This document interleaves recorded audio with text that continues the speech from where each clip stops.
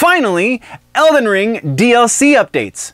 And finally, Killer Clowns updates. And almost mechs in Hellblazers 2. We're going to talk about all that and a little bit more. So, welcome nerds to this week's edition of the Gaming and Tech News, generally speaking. Now, I'm no Linus or Spawnwave or Gamers Nexus or insert channel that is dedicated to the tech and gaming news here.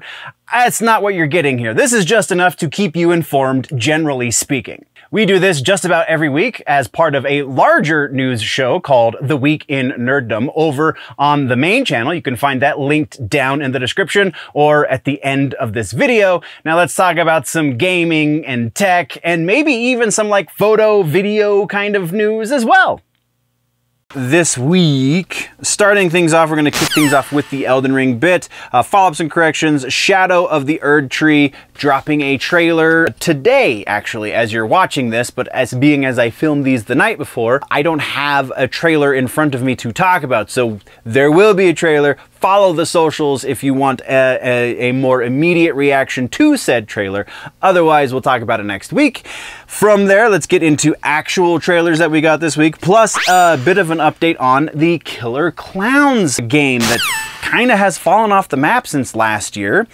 So Killer Clowns pre-orders have been opened. They will start again today as you're watching this, February 21st. The game is set to release on June 4th. Like I said, link down in the description. If you want to watch the trailer, you should go check out the trailer. If you are a fan of the asymmetrical horror survival games, this looks like it's going to be an incredible amount of fun, and I'm kind of really excited to possibly find the time to play, maybe? But yeah, it's TerraVision Games is going to be the producer. Again, release on June 4th, so get your pre-orders in now. It will be on all of the major current generation platforms, being PlayStation 5, Xbox Series consoles, as well as Steam for the PC. And then we got a trailer for a game that I honestly had never heard of before this, but again, thank you to the YouTube algorithm for suggesting the thing, because Hellbreach Vegas is a new game that is inspired by Left 4 Dead and Call of Duty Zombies. Interesting, no? It is going to be open for a free beta test starting, once again, today as you're watching this, February 21st. You can go check out the free beta test. The actual game launches on March 11th. This, I mean, it's inspired by Left 4 Dead as well as Call of Duty Zombies, but there's a lot more to this gameplay, I think. Go check out the trailer because it is rather interesting, the kind of spin, the uniqueness that they have put on this, and I'm intrigued, I'm not gonna lie. That's what we got for the trailers, though. Let's talk about some regular-ass news in gaming and tech. Our first bit has to do with, that's right, we're talking about that Helldivers piece that we've been teasing for a second now. Helldivers 2 is, in fact, getting mech suits. And, actually, the mech suits are basically done, according to one of the publishers. There's a big caveat to that. First, it's actually kind of two caveats. One of them not so big. The first one is, got a little bit of polish left to do. It's not anything. The polish is not the reason why we don't have them yet, because the polish could be done if not for the server issues. Yes, that's right, children. They're blaming the fan base, kind of in a roundabout way, and it's not in a nefarious way either, because it's more of a, this is a great problem to have kind of situation, because the server issue, because they were not expecting to be as popular as they are, they've had many server issues with people not being able to connect to servers to play the game, etc, etc, etc. So that is taking priority over any new DLC content, which rightfully so, because what good is DLC if we can't play it? So once they get the server situation taken care of, they will be launching the mech suits. So it will be happening soon-ish, even though the original trailer said that the mechs would be soon after launch.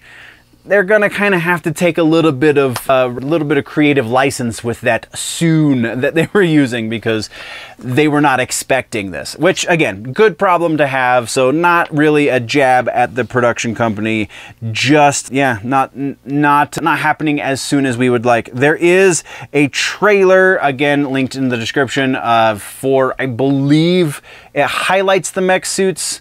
I honestly watched so many trailers over the course of the last like 2 or 3 days, I can't remember exactly this one, but the big piece here is mech suits are coming, just not yet.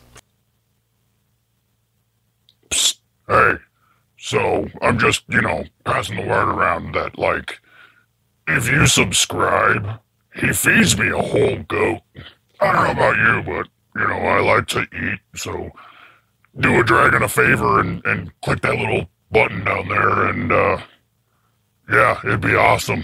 I mean, we talk about the stuff that you like anyway, like movies and video games and other human things that nerds do.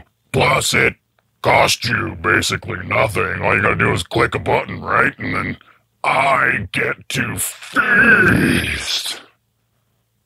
It's delicious. So, thanks in advance and stuff, and also, if you comment or you hit the like button, he puts seasoning on it too, so yeah, maybe try that. Either way, let's get back to the show. Okay, bye.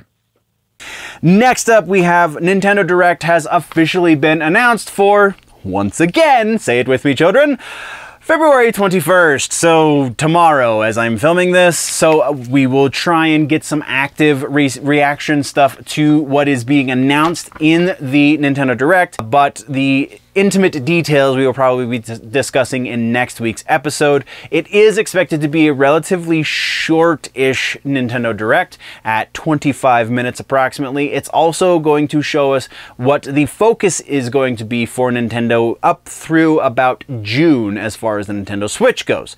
And then presumably around about then we'll get another Nintendo Direct that will explain to us the rest of the year, maybe? Who knows? That's what we got for that one, though. Let's move over next to Avatar: The Last Airbender. Not only are they getting the Netflix show, or the Netflix show is happening or whatever, but also there's a new fighting game. It's a 2v2 fighting game set in the Avatar: The Last Airbender universe.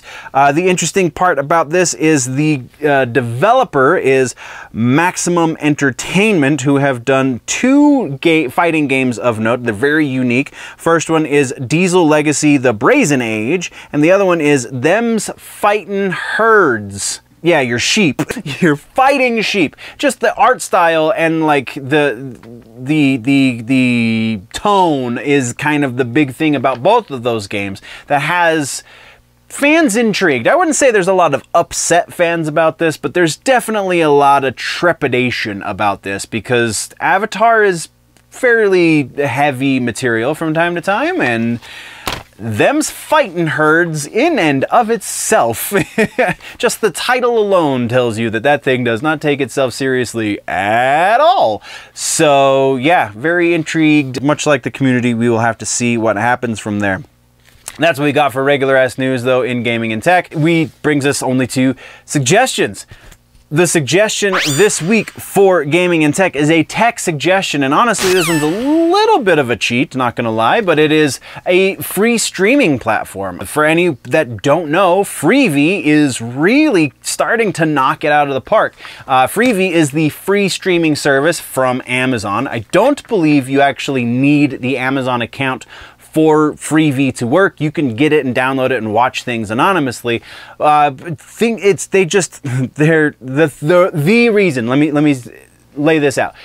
The reason why I'm doing this is because they put Baby Driver on their streaming platform not that long ago, and Edgar Wright is a national treasure. I don't care if he's from England. That movie in and of itself is enough of a reason for me to put this streaming service as our tech suggestion this week. So go check out Freevee, download it if you haven't already. Not a sponsored deal, just really like the service. That brings us to the end of the video, nerds. Thank you very much for joining me for the news. Once again, there is a full and probably much more up-to-date and recent episode of the news, the full-length version, if you will, called The Week in Nerddom over on the main channel, linked down in the description, and probably link popping up somewhere around my face right about now. So click on that, go check that out as well, or if you prefer your news in more truncated pieces, then by all means just stick around here and go check out some of the other stuff we offer on this channel. Thank you very much for joining me. We will see you in the next one. Before we go, always remember, nerds, that if it is generally nerdy, it's probably here.